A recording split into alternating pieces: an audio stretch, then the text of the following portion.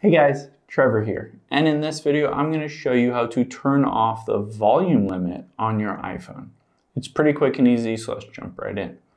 Now I'm going to open up the settings here, and I will scroll down and tap on sounds and haptics.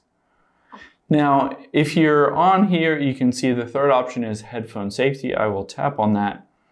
And now what this does is it reduces the sound of your headphones to limit any kind of eardrum issues or eardrum damage.